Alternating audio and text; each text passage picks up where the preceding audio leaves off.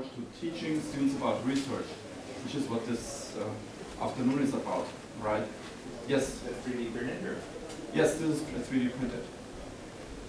Actually, they printed in Milwaukee. They have a very nice 3D printer that can print with different materials and also different colors.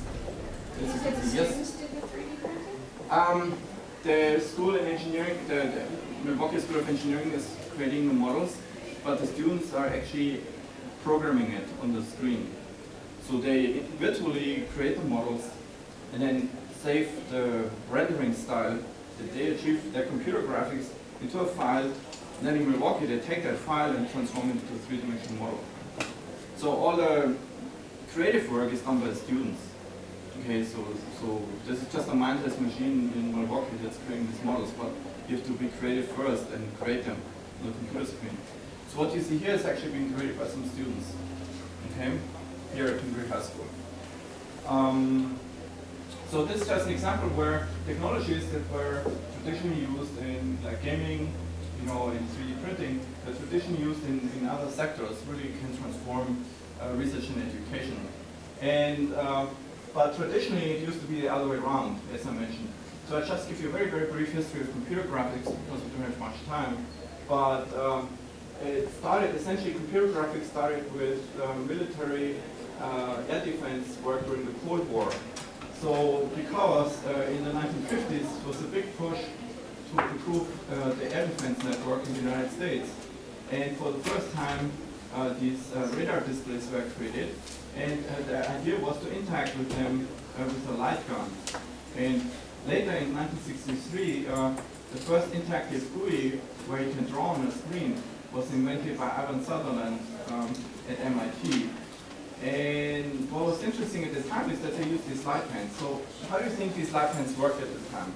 Were they like a real pen? Could you write with them on the screen? What do you think?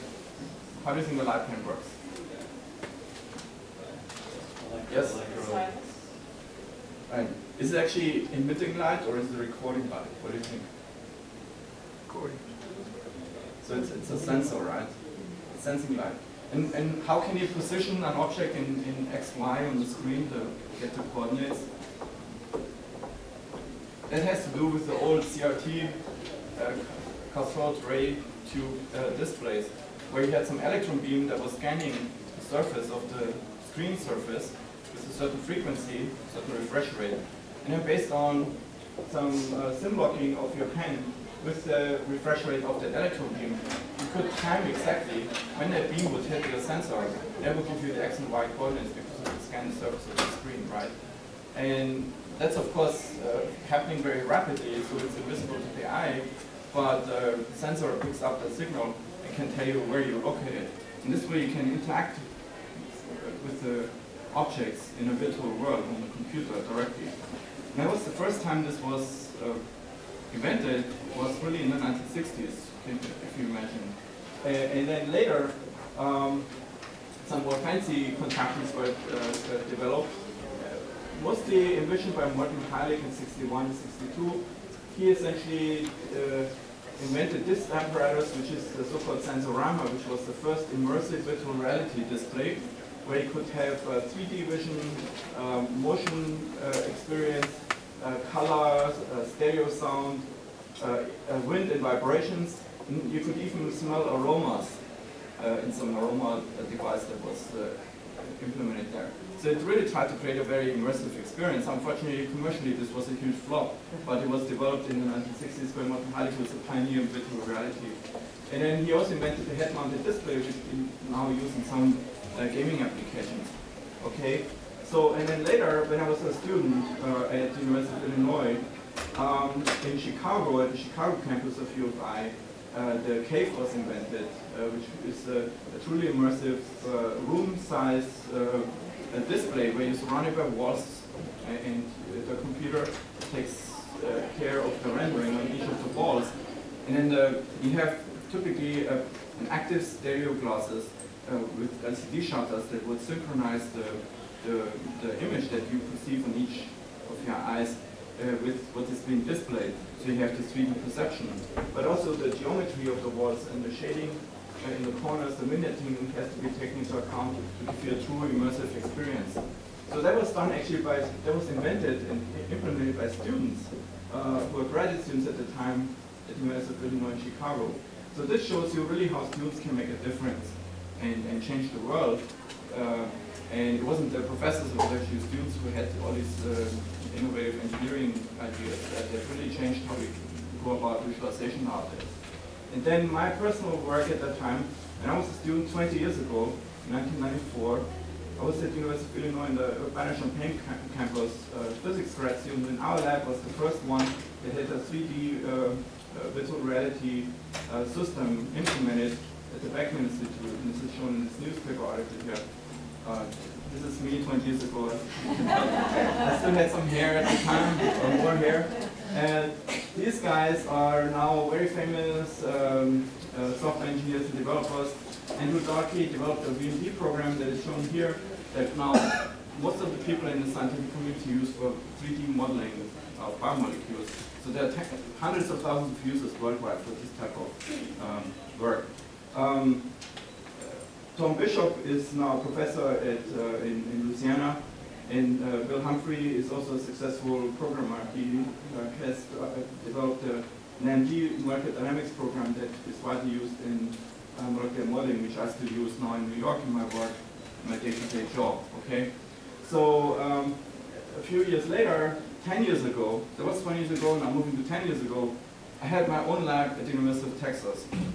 And what do we do? There were no 3D televisions at the time on the market, so we built our own. We built this rear projection system where you can see two projectors, these DLT projectors, projecting an image onto the screens, and you had a folded light path, and they were projecting two images simultaneously onto the surface.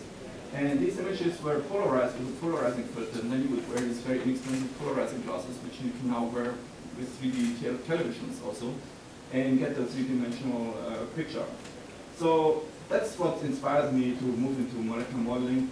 And you can see how computer graphics had a big role in sort of how I trained and developed as a scientist, even though most of our applications are in the medical field and in molecular modeling of biomolecules. Okay? So we do serious science, but we use some of these technologies for interacting with the computers for generating better models and better quality results in our predictions. Another area that interested me is animation, computer animation. And one particular subfield of interest is motion capture technology. That's used in the movie and entertainment industry where they're actually taking skeletons in the computer that are fitted to three-dimensional positions that are tracked based on trackers on human actors. So you have these position detectors in space, and they're measuring the motions of the actors, and then the motion is digitized, and the skeletons are being fitted to these positions. And then you can animate computer graphics, video animations with human-like motion, because it's very hard to actually mimic the motion of the human body. So that's why they use these skeletons and this motion capture technology.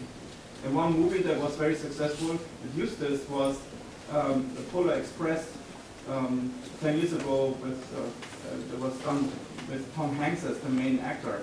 He actually played all the characters in this animated movie. And the way this was done was that they used motion capture, so they captured all of his human motions and implemented them in the movie. And he was actually really acting all of the characters and single-handedly as a single actor in this animated movie, which is quite remarkable. And this was also done with motion capture technology. So I was inspired by this, and I thought, okay, let's use this idea for modeling motion in biomolecular structures. Okay, so we developed a technique called motion capture network, which describes the shape and complexity of in this case a virus capsid or some other biomolecular assembly, and gets the essential information about the shape and distances by looking at the position of these vertices and connecting them and creating some sort of network. And then this network can follow the motion as this virus capsid is undergoing a conformational change. And I'm showing here an animation based on a GROE-L molecule. I hope I can close this a little bit. So what is shown here is not a virus capsid, but a GROAL molecule. This is a molecular assembly that consists of 14 subunits. And this movie shows you the wild type, which is very rugged. And now this is a mutant of the same molecule imaged in electron microscopy at low resolution. You see that these apical domains are flat. And there's a huge conformation change taking place. So what we'd like to do is we would like to model the conformation change at atomic detail, but we only have this low resolution image from an electron microscope in 3D.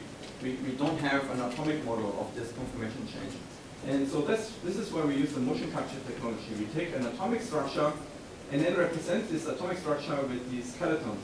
Okay, 14 of these skeletons represent the shape, which is these skeletons are roughly at the same resolution as the density map here in this movie. And then these skeletons are fitted first to the atomic structure and then also to the EM map in the other state. And thereby it gives us a reduced model of the deformation, the displacement. And this motion can then be implemented in the computer, and you can animate the conformational change by using a molecular dynamics program to interpolate between the state A and state B. Okay, I only have like 5 to 10 minutes. Okay, so this is the motion that we can produce with this molecular dynamics program. It gives you an idea of what this motion capture technology can achieve.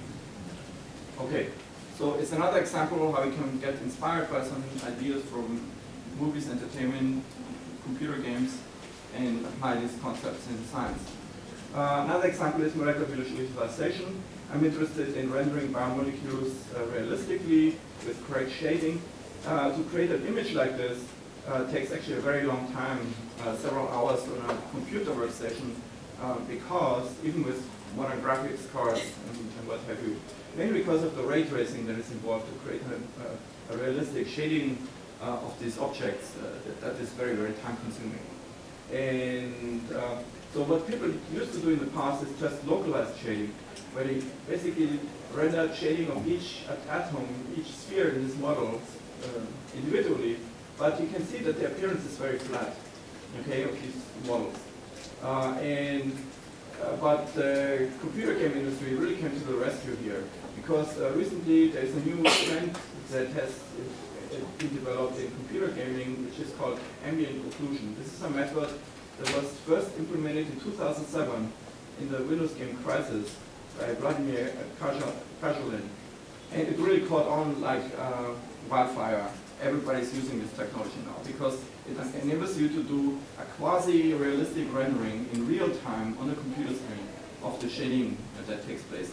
And it's done in a way where you approximate the shading by some model that depends on a sphere that is rolling on the surface in the z direction. When you look down into the image, there's a z buffer that tells you about the depth of your scene. And when you let some sphere roll on the scene in the z direction that can be implemented very efficiently, you can then count how many pixels are occupied and open. And based on this, you can just sort of guesstimate how much ambient light reaches that particular point. And that gives you then an almost realistic appearance of the lighting with very, very inexpensive calculation that can be done on a CPU on a graphics card in real time. So here's an example in our modeling. So we implemented this technique in our Sculptor program, which you can download on the internet. And you can see the old style rendering, of course, which doesn't work for very big systems because you don't have any shading here, just using the local shading based on the atomic structures. And this gives you then the realistic shading of the virus capsid surface. And the same is shown here in this Tapthread cage. Okay?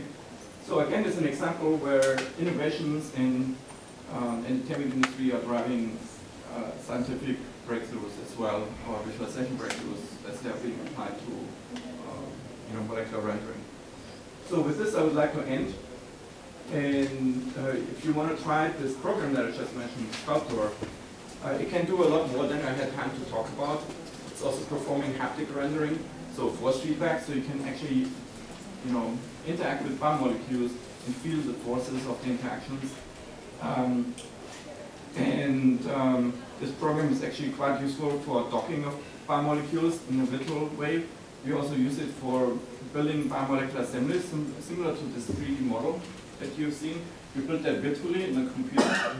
And by feeling the interactions and also allowing you to be creative about the rendering, you can really create very sophisticated images for visualization purposes, movies, and also three-dimensional models that can then be printed, as you've seen here.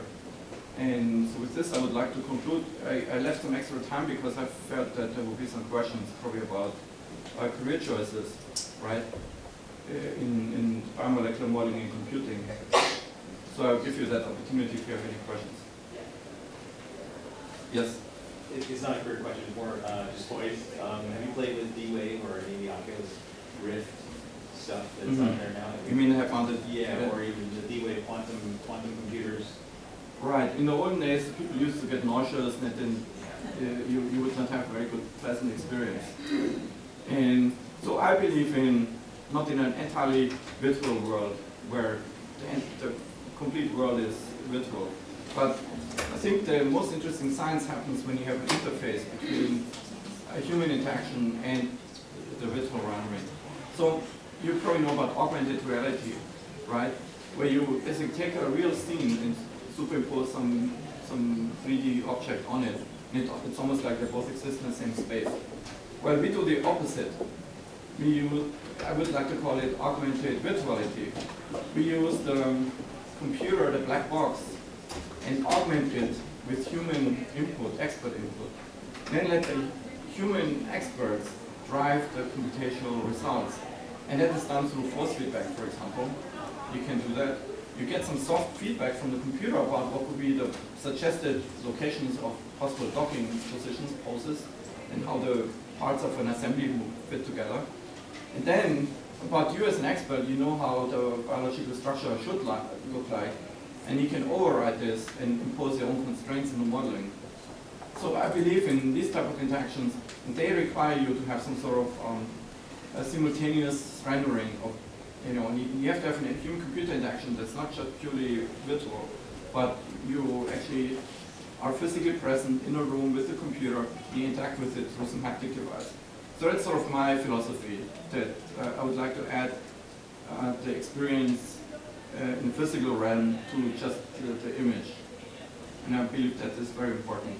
But so we're not producing games per se, but this is serious science. It's really, this program that I showed you is used by 3,000 people around the world. And we had in the past NIH support for the National Institutes of Health for the development. And I'm trying to reestablish my program now that I'm moving to Virginia, and so this is a serious science project, and we're going to apply for funding for it. And they don't tend to like just pure, fun type projects just for the benefit of having a good time. So I want to see some real outcomes. And we can show that this type of, what I've shown you before, there's some real outcomes that are really convincing. We can really show them that we make a difference with our development. So that's what they're looking for, some real innovations and real progress in the medical field, in molecular modeling. Yes? And so you can look at interactions. Do they have to be known interactions, or can they predict? Speaker presentations in room 302 and 306 are starting in 5 minutes. Thank you. Pardon me? Can they predict docking sites?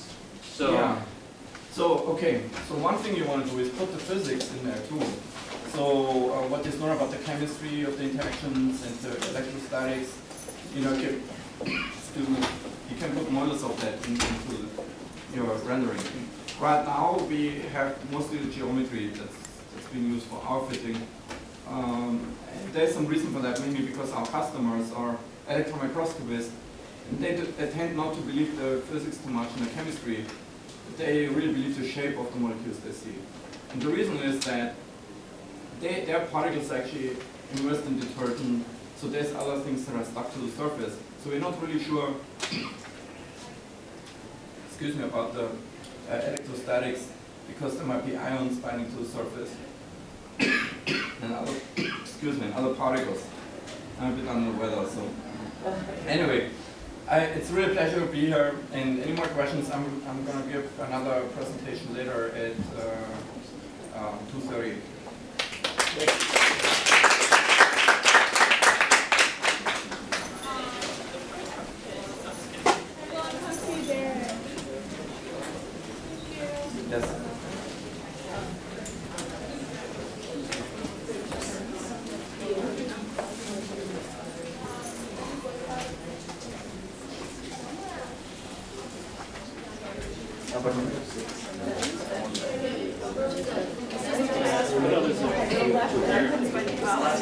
Plastic. I thought it might melt the plastic.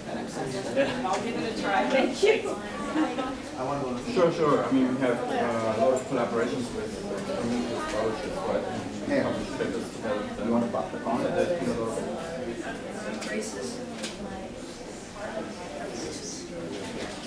Yeah, some of our predictions were verified later. One example, actin-filin interactions. We predicted the interaction of filin molecule with actin without an original structure. And 15 years later, that model has been verified now. So it's really held up. You know, it was really valuable. For 50 years, nobody had a model, so we were able to create one. Anyway. Sorry. Yeah. No problem. Yes. Thank you. I'm actually classic. Okay, great. Okay, great. I don't know why. Yeah. Let me move this a bit.